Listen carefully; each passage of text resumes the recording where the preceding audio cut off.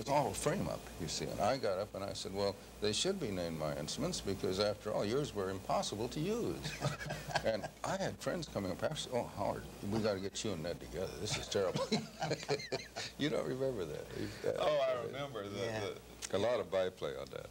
Well, you know, as we look at those pictures taken 20 years ago, back in New York, at Columbia, with Ned Fowler and Milo Bassick, it's amazing. Here it is 20 years later. I must confess that none of us look quite the same as we did then. No, we don't. Not quite. Well, you know, we're here to discuss the Stapes era. And I just want you to know how much I appreciate, John, you coming out to Los Angeles, and you, Sam, to be here for this occasion and take your busy schedules to join us. We really rather felt that this was a very important classic and will go down to history, in history, as a most valuable audio-visual history of the development of Stapes surgery in this country that revolutionized the treatment of otosclerosis in the world. Sam, would you like to tell us a little bit about how this all started? You were the father of it, and let's hear your story. I'm beginning to feel like a grandfather.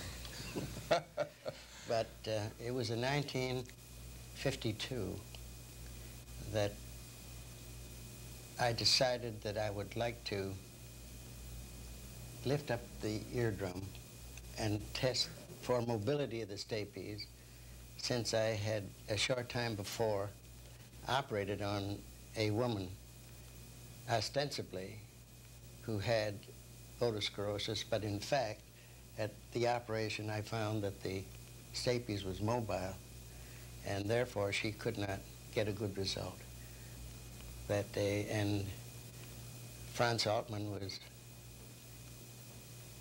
in the operating room with me, and I turned to him and I said, have a look in here. And he saw that the stapes was mobile. And I said, Franz, have you ever had this experience? And he said, yes, once. And I thought to myself, well, if he had one and I had one, then there are probably many more around the world that are having the same experience. And in order to be absolutely certain that the stapes was rigid and therefore suitable for surgery, I used Lempert's method when he did tympanosympathectomy by lifting up the skin of the canal and drum and actually tested the stapes for fixation or mobility. And I did that to 5 consecutive patients that I would ordinarily do a Lempert operation on. And the first 5 patients had very rigid stapes. And a few weeks later, I would do the fenestration. But then I was certain. And the 6th one was a man about 45 or 6 with the typical findings of otosclerosis, a very intelligent man, an engineer. And I told him the story of this woman who couldn't possibly benefit by the operation that I did because her stapes was mobile. And I said, it's up to you. I can either take you to the hospital and do the fenestration operation at once, or I could, in a 15 or 20 minute time, I could lift up the eardrum and actually be sure, one way or the other, whether you have a rigid stapes that should be dealt with. And he said he immediately caught on. Very bright man. And he said, well, let's go to the hospital and do the preliminary. And it was at that time, after I lifted up the eardrum and exposed the incus and stapes, and I was testing to see if that stapes was mobile. It wasn't mobile, but I wasn't sure how immobile it was. So I just kept on doing it 2 or 3 times, and suddenly he said, "Doctor, I can hear everything." And he said, "I just heard a long instrument, I think, hit a solid enamel pail that was 4 or 5 operating rooms away." And of course, I heard it after he called my attention to it. I remembered hearing it myself. So I was pretty certain then that he was really hearing. I was so excited at that moment that I hardly could believe it. But I whispered to him, "Can you hear me?" Very soft whisper. And he said, "Are you yelling?" Well, Sam, I believe you told me something about an egg came into the picture about this time. Wasn't there a comment about eggs? That was really an interesting situation. I had been doing stapes for quite a while, and Ned Fowler said to me one day, "If you ask the patient in a whisper, 'Can you hear me?' he is apt to anticipate what you are saying." So I said, "Well, I'll change it." And on this man I said, in a very soft whisper, "Do you like scrambled eggs?" And he said, "Yes, with bacon." Now, about what time was it then that you began to visit with Dr. Lempert and develop your techniques in fenestration prior to your discovery of the Stapes mobilization procedure? Well, there were some people who felt that they shouldn't get near Lempert at all. And I was one of those victims for a while, until I couldn't stand it any longer. And I said to myself, I don't care who it would be that would in any way obstruct my learning from Lempert. I'm going. And what year would that have been, Sam, about? Well, I would have been in 1948, 49. Mm-hmm. And so Lempert had been doing his work there for quite some time prior to that. Yes. And I suppose you were beginning to see patients who had been previous patients of Dr. Friesner's coming back hearing after Lempert had operated on them, and this must have sparked a tremendous interest in your feeling that you should learn this fenestration operation. Yes. Is that right? Yes. The spark was very strong when it hit me. So then, having developed your techniques in fenestration, you began doing fenestration, and Oh, yes. then this led to the ultimate story Yeah. you told about Yeah. it.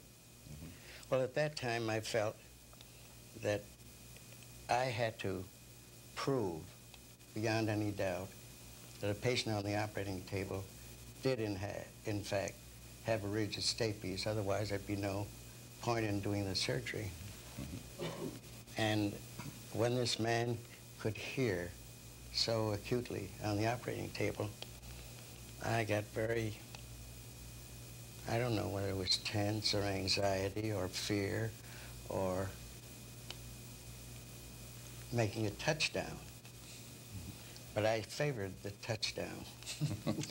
Well, I know and it took you really from 1952, you did a tremendous amount of cadaver work, developing your techniques and your touch and your instruments and your feel. And then gradually began more and more doing these Stapes mobilizations, so that I recall, I think it was about 1955, Joe Goldman called me, and I believe it was before you'd published anything on it. When was your first publication? I think it was in 52. 52. At the New York State. In the New York State Journal. Journal, yes. Well, I know I was quite unaware of it, and Dr. Goldman called me, and Joe Goldman, and said, you know, I think you ought to come back to New York and see what Dr. Rosen is doing. And I got on a plane and went back, and I remember how impressed I was to see you working. You were using at the time a headlight and loop. It was before we had the microscope situation. Yes. And I was trying to crowd in and take a look over your shoulder. It was rather difficult, you know, no observing tubes. To teach this work, very difficult. And I remember how impressed I was the minute something happened, and these patients would say, oh, doctor, things sound so loud. Well, you know, Sam, as we get into this mobilization situation, you may remember that Ben Tanton, who was a very fine otologist from Vancouver, and also an equally talented cartoonist. And he sent down some slides for me, and I have used them all over the country whenever I talked about Stapes mobilization and Sam Rosen. And so here it is, swing and sway. And there you are, swinging and swaying this Stapes footplate. Yeah. And I remember so much, the first time your wife, Helen, saw this, she came up to me afterward and said, you know, I do wish you'd put some pants or some shorts around Sam. I think that's a little undignified. But nevertheless, it's always gotten a great laugh, and there you are, our great Sam Rosen. Very funny. Now, John, as we get into stapedectomy and taking out the footplate, Ben also had one to cover that, you know? And so he sent this one down, and you can see yourself there scratching your head, do you see? And you've also got kind of a, you probably should have had a little pair of shorts on. Oh, yeah. But nevertheless, there you are looking down into this cavity with that paralymph there like a swimming pool. And I can see you just wondering, well, what do we do now? Yeah. Do we put some covering over to some kind? If so, what? Yeah. How are we going to get this thing connected up between that paralymph and that incus that Sam was referring to, to mobilize that paralymph? So there you are, John. And there again, that picture has been shown all over the world, and every place it's shown, needless to say, it's gotten a big kick out of it. But Sam, getting back to mobilization for a little while, we all began to realize that these were closing up, and maybe there'd be some other approach to this. You were pretty closely associated, of course, with Ned Fowler there in New York. You knew him well and the work he was doing. And I think he came out about that time, or shortly thereafter, with the concept of the anterior crotomy procedure. Yes. Remember that? Yes, I do. And did you ever attempt to do that type of procedure? Well, I didn't attempt that until some time later. Mm-hmm. I was still concentrating on what can be done to the footplate that will mobilize the paralymph, because the bottom line in Stapes surgery is to mobilize the paralymph. If you don't mobilize the paralymph, no matter what else you may do, you're not going to get better hearing. And so I decided to perforate the footplate. Yes, I remember that. And that created a lot of interest and controversy around the country also. Yeah, and it certainly created a lot of converse of that in me. And you know, Sam, not that you didn't have enough trouble, but when you went and started talking about making holes, then every one of the old-fashioned sort of don't do anything, let it, you know, be as it is, people were really on your neck. Howard and I both remember that second big step. Yeah, they were not only on my neck, but they've been on other parts of my anatomy. But it's interesting that all of these things that I tried, perforating the footplate, And in that procedure, you didn't apart. disturb the arch at all? Or No, I left. you just went straight to the Yeah. foot plate, made a little Yeah. hole in it, Yes. and some of those people seemed to hear better by the phase differential, I assume, They between did, exactly. the oval by window phase and the round difference. window. Yep. And, but when I put the drum and skin back in place, the improvement that they had with that little hole in the foot plate didn't work. It was less. Yes, it was less than it was. They'd hear better with the drum up, but Yes. once you put it back, it Yeah, dropped back and down. I felt in due deference to the patient that I should put the drum back. Well, fine. I want to say one or two things, if I may, about what happened to me at the moment that first inadvertent mobilization occurred. I came home and talked to Helen and the children about this thing. They were pretty hep about what was going on. I didn't dare talk to anyone else about it. And I tried to reconstruct what I had done just the instant before this man said, "I can hear everything." And I found that that was impossible. I didn't know what I was doing at a given instant that I could recall. And I said, now I did this, or now I did that. But it was a smooth kind of thing. You were writing a whole chapter and not a sentence. And I just couldn't dope it out. So I started to do some cadavers. And I think I probably, before I operated on this man, I think I may have done 600 or 700 operations on the cadaver so that I could really feel that I couldn't do anything that was going to hurt the patient. Well, I would like to correct a mistake. I did all this cadaver work after I operated on this patient the first time, and his hearing was restored, not before. Well, in New York, you know, Lempert, anyone who is a pioneer and who develops something new, I think invariably faces a tremendous number of obstacles by their own colleagues, placed before them by their own colleagues, critics, and yet later on, so often as history repeats itself, those most severe critics become your most ardent disciples. I think this is true in Lempert's era, and then in your era of the beginning of the mobilization era, and certainly, John, in your era of stapedectomy. And I think this is the history of Yes. new effort. I think And Howard, it takes a great man, I think, to face up to these obstacles and really overcome them. And if his theories and principles are correct, he's going to win out in spite of all those obstacles that's put before him. Well, I remember this being about 1955 when I went back to New York. And I recall at the time the tremendous interest that was developing in this field of endeavor.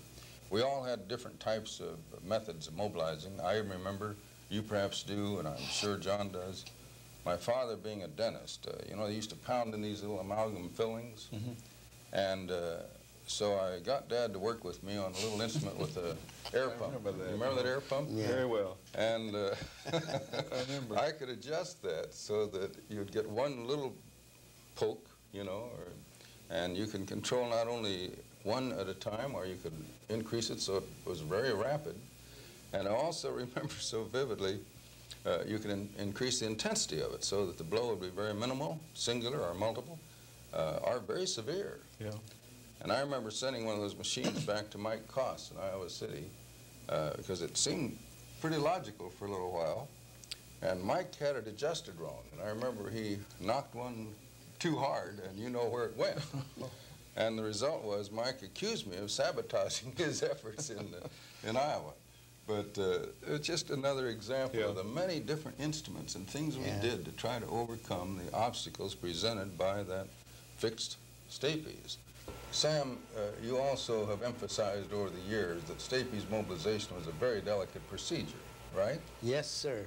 And so at a meeting, we were talking about mobilization, and I remember our dear friend Dean Lyerly presented me with a plaque afterward, a picture, and he got a big kick out of it giving it to me after I had stressed your emphasis that it was a very delicate procedure. So he gave me this, mobilizing the Stapes, a very delicate procedure. And there I am, Sam, with my air hammer, pounding the Stapes to try and get it loose. Oh, goodness. I'm sure you wouldn't agree with that type of technique. Well, I know one thing, that whatever instrument you had in your hand, it would always be done delicately. I always try it anyways. Yeah. It was along then about that time, John, that I remember we had a meeting at Montreal. Yes. It was about 56. And John came up to me. We had a mobilization panel. And at that time, these were at every meeting, there were always mobilization papers all over the place. Everybody had a different little touch.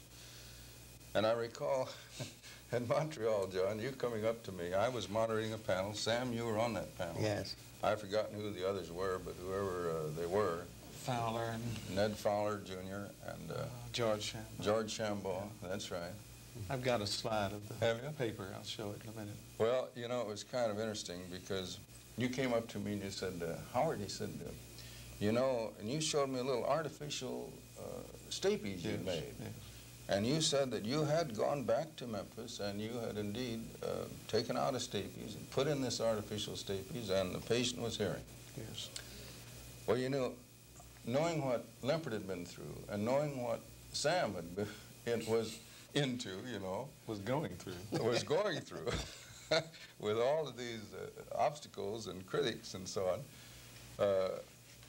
I recall so vividly saying, well, you know, let's get this in the literature, John, because it is revolutionary. Good, bad, or indifferent, we should have it. And if you sent that in for publication in those days, you wouldn't have a prayer having it published. No. And so I remember after this, about an hour and a half of mobilization, discussions and presentations by the panel, we had about a half hour left for questions from the audience. And a large audience at this meeting, and it's due to stop at 12 o'clock. And I said, now, John, I'm going to ask for questions from the audience, and they can come up and discuss over the microphone so everyone can hear them if they like.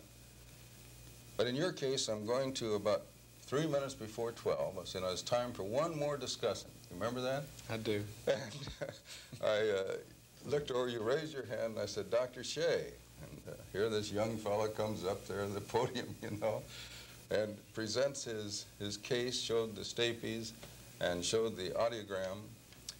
And I'm sure there must have been 20 little slips of paper running up to me from the front row and the second row. You know, I must discuss this paper. I can't let this be said without saying something about this, you know. This is terrible, in essence, you know.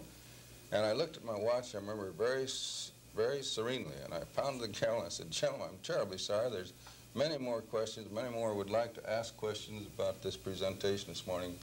But the time is up. It's exactly 12 o'clock, and I pounded the gavel. But, John, we got that in the transactions and the discussions. Yeah. Remember? I do, Howard, and I appreciate it. That was an interesting time. And from then on, of course, it's quite history. Well, John, I think really that it'd be nice to hear your story now, from the time that we began to take off and look at stapedectomy as a procedure to overcome the problems that Sam was having and Ned Fowler Jr. was having with his anterior corotomy, by approaching it in any fashion by leaving it in.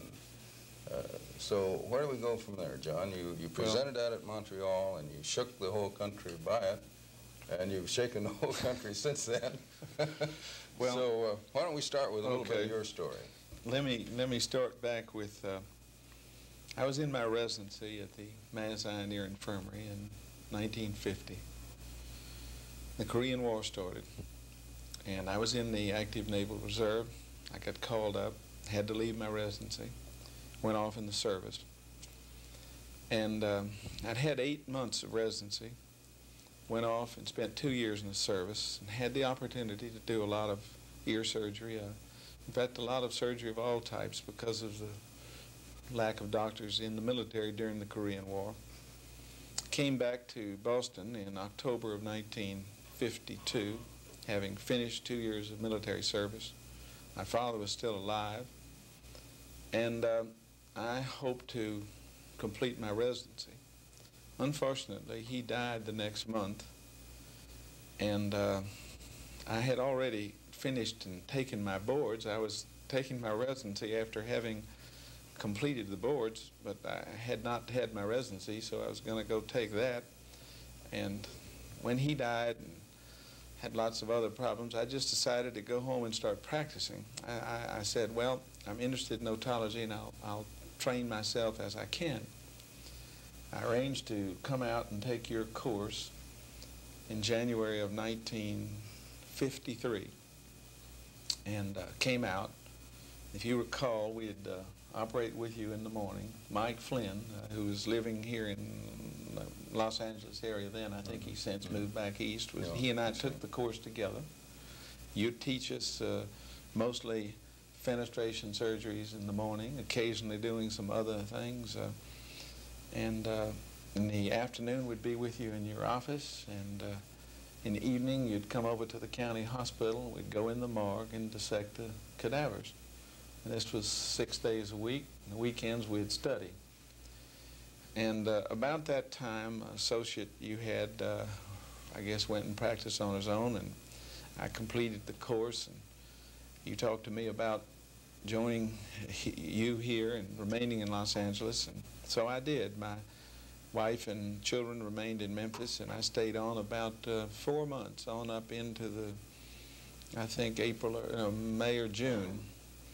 And my daughter got pneumonia, and I had to fly home one day suddenly, and she was in the hospital, and as things turned out, I never got back. It was just not possible for me to remain. That was June 6th, 53. But we'd been talking about mobilization. It was the thing, and Rosen was carrying the ball, and everybody was banging on him in every direction.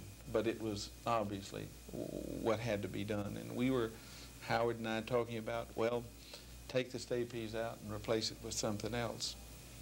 And in the fall of '53, Sam, I came to Mount Sinai and visited with you. Never forget that first morning. I went in and saw you operate, and here it is 24 years later. You haven't lost any of the skill and agility you had then. I see you snap your fingers with the same manual dexterity you had then. I wondered and marveled at your ability, and I think you noticed I was very interested. And you said, here's a man who can take the ball and go and help defend this procedure. And with your generous support, you recommended I go to Vienna and do intensive cadaver work over there. Through your friendship with Franz Altmann, who was from Vienna originally, he wrote to Novotny, who was chief of the first ear clinic in the university there. You arranged for me to go. And in January of 1954, I went to Vienna with your arrangements, and if I can, I'd like to show some slides from that period. There were hard years for me, and I think these slides would show it. Let me say this first. Let me go back a minute.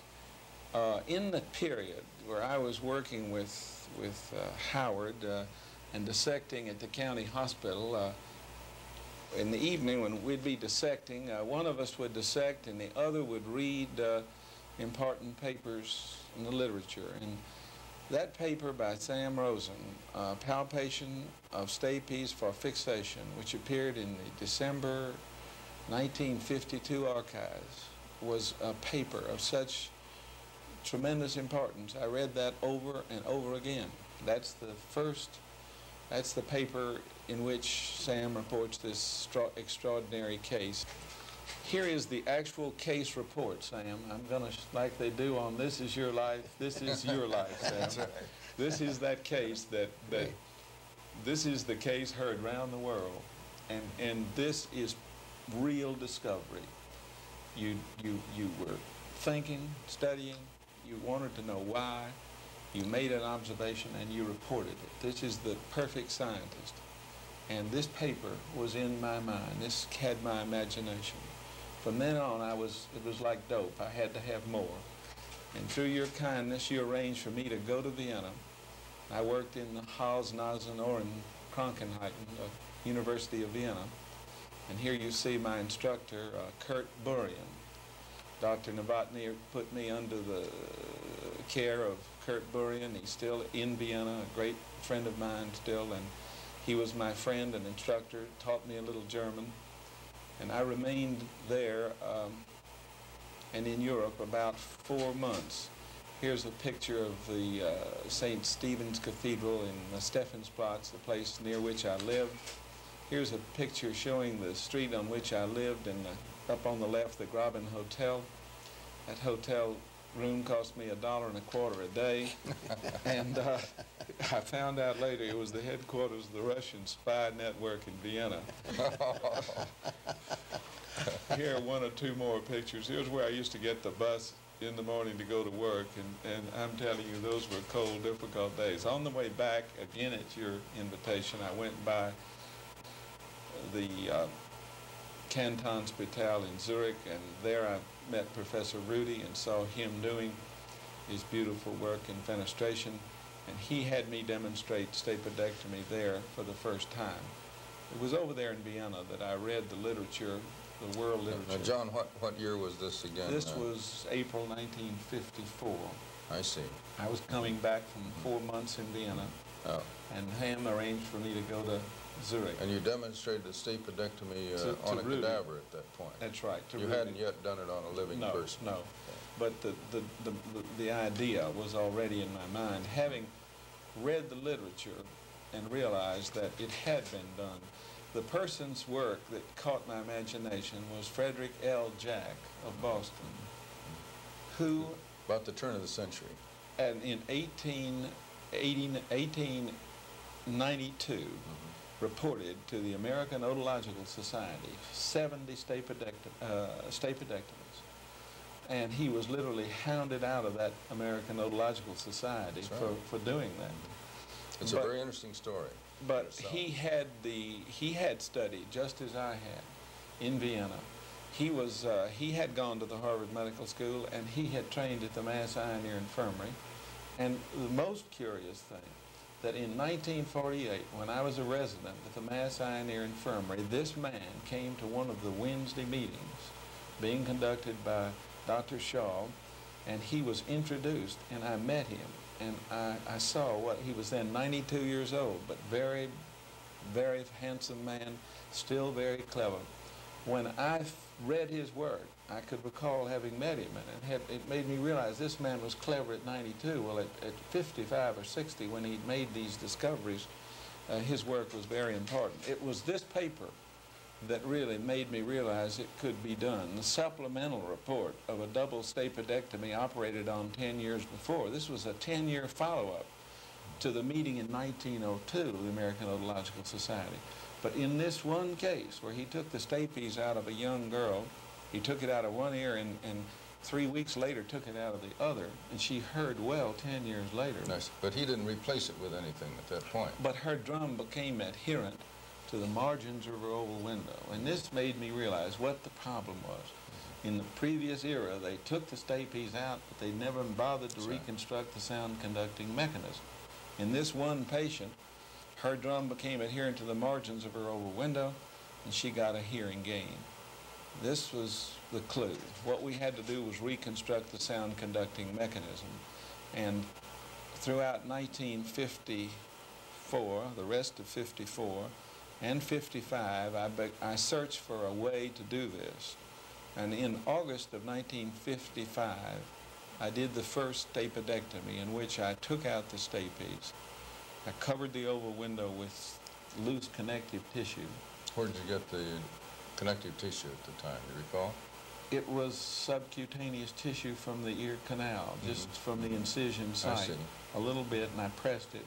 And then I took a piece of cortical bone from a cortical bone bank at the Campbell Clinic there in Memphis, an orthopedic clinic. They had cortical bone stored in bottles, and I took a piece of this and made a Stapes in this first patient. I used bone.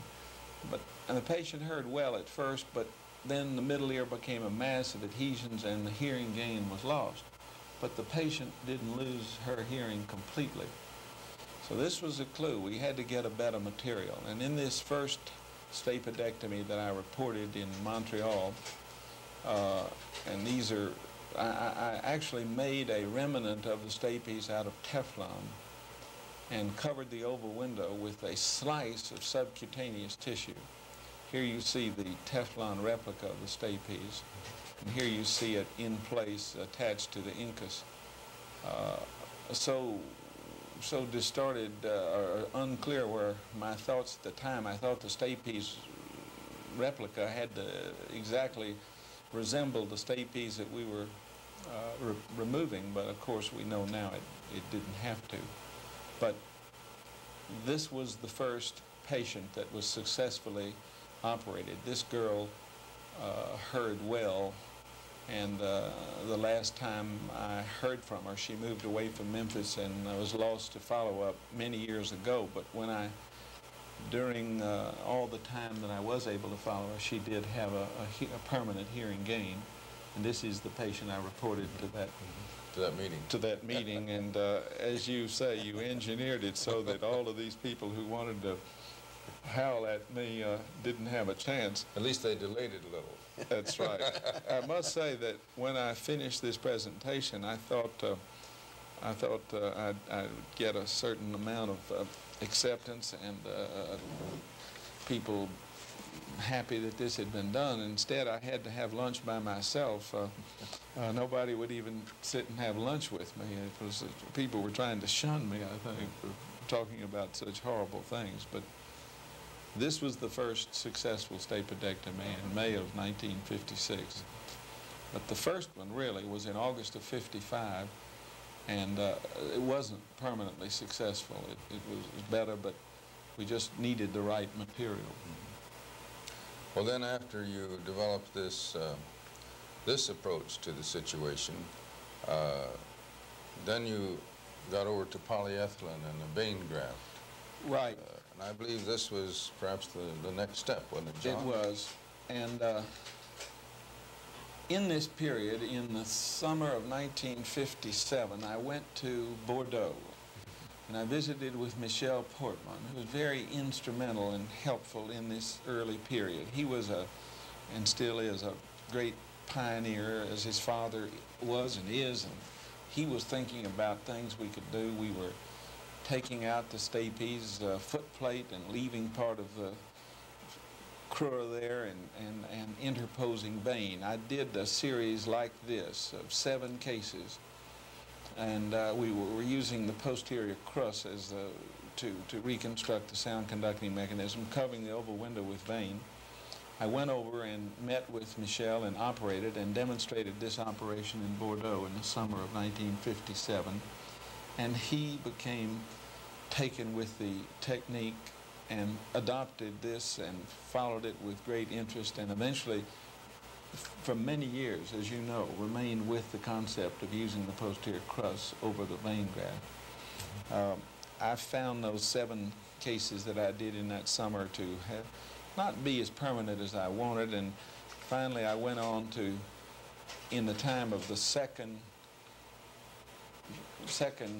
symposium on mobilization of the Stapes, again with you as moderator. This was in San Francisco. I was able to report on 88 patients in whom I'd operated, in which we took the footplate out and removed the arch of the Stapes, covered the oval window with a vein graft, and then put in a polyethylene strut. I'm showing you the actual pictures from that article and presentation.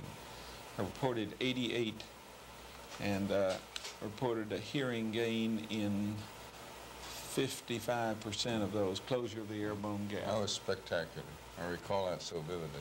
And I believe that was really the end of the beginning. By this time, with 88 patients and up to 3-month follow-up on the shortest and as much as 2-year follow-up on some of them, the idea was well started. And well, I remember you coming out to Los Angeles and demonstrating it to us along about that time. well, it was the next week after that symposium. Yeah, I came down to Los Angeles from San Francisco. As we look back on this, the three of us, and we've been talking about it, it was just such a wonderful time.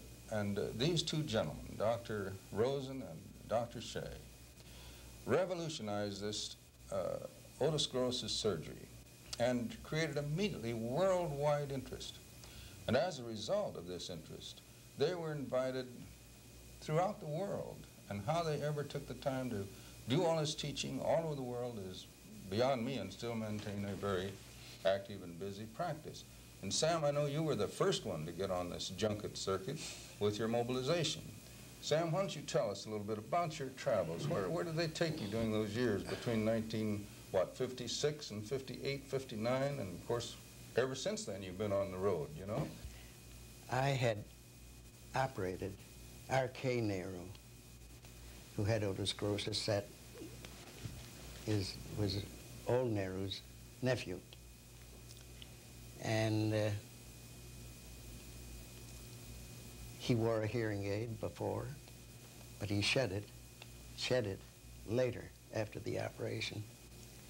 And by the time I was about to do his second ear in India, he had been transferred to China. And I operated his second ear in Hong Kong. Yes. Oh, really? It's very interesting. I couldn't go to China, and he couldn't come to the United States. So I operated the second ear in Hong Kong. And I don't remember where we went after India, but about 2 weeks after we left Nehru, I had a cable from him in Honolulu. And he said, now I can hear the birds chirp. Well, it's a marvelous experience that just couldn't happen to two more wonderful. But the interesting thing about that was, he said, when I came back to Peking and was meeting with some of the leaders there, and they noticed that I wasn't wearing my hearing aid. Interesting. Well, Sam, weren't you the first American doctor to go to China after Yes. we opened up with the Nixon Yes. Opening of China, and you were, if not the first doctor, were you? I think so. Yeah. First American. Yes. That would have been in 1972. 71. 71. Well, at any rate, he said, well, I'll tell you what happened to me. And then he went on to tell how I had operated on him in Hong Kong, and then they said, well, we've got to get him over here to China. To China, sure. And so the next thing I knew, I had an invitation from China, from the Chinese Medical Association, to come over and work there for a month. And I think you made 4 or 5 trips back to China since then. Yes. Yeah. But the reason that that was in 66, I think. And I couldn't get permission from the State Department to go. And so I couldn't go. But some years later, opening my mail in the morning, there was another invitation. I know John, too. I think beginning about the time you introduced stapedectomy, the demand on your time was a similar thing. I can remember time and again hearing you were here, there, yonder, all over the world. And this just started all over again with you. And the two of you were just traveling all the time, preaching the gospel of otosclerosis surgery.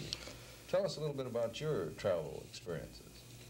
Well, about that time, as you say, about 1956, after this first stapedectomy operation, I too was fortunate enough to be invited to many countries to speak and to operate, and in many of them, thanks to a direct invitation and introduction by Sam Rosen, that letter went ahead of me, and he'd always kind of paved the path for you. That's right, and greased the way.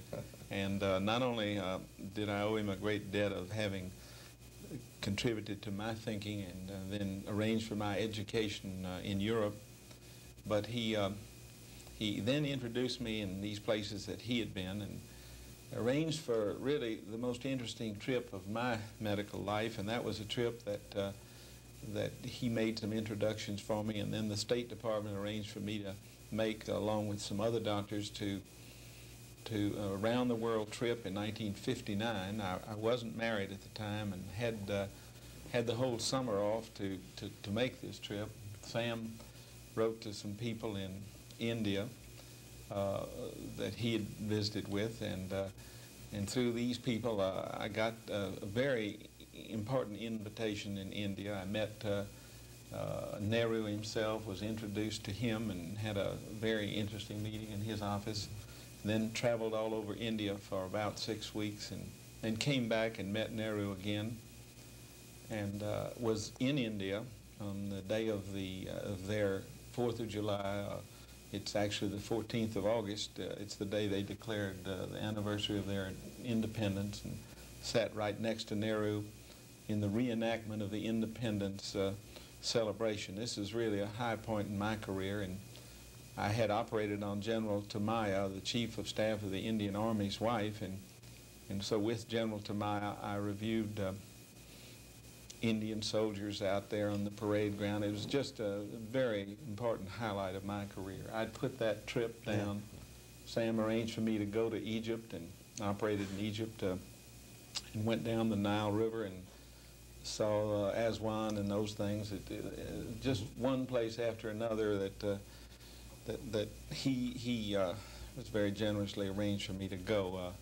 I think in all I've operated in about 35 countries and spoken in them, and been very generously made a member of those medical societies and gotten to know people. But you know, the other thing that I'd like to say here at this meeting between the three of us is there's one more person who should be here, and that's Ned Fowler, who was the professor at Columbia Medical School and a great original contributor. He's dead now, and been dead a number of years. But and a tragic loss, you know. He was too young, and he had so much to offer, and so much he did offer. Right, you know? But he was a catalyst in the beginning, so generous. He brought us all together in a period where there was some friction going on, and people were trying to decide which way to go.